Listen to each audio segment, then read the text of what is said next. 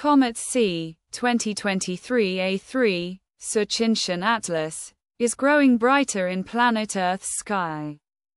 Fondly known as Comet A3, this new visitor to the inner solar system is traveling from the distant Oort cloud. The comet reached perihelion, its closest approach to the Sun, on September 27 and will reach perigee, its closest to our fair planet, on October 12, by then becoming an evening sky apparition. But Comet A3 was an early morning riser on September 30 when this image was made.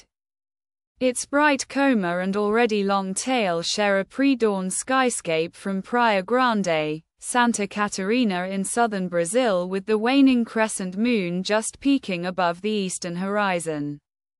While the behaviour of comets is notoriously unpredictable, Tsuchinshan-ATLAS could become a comet visually rivaling C, 2020 F3, NEOWISE.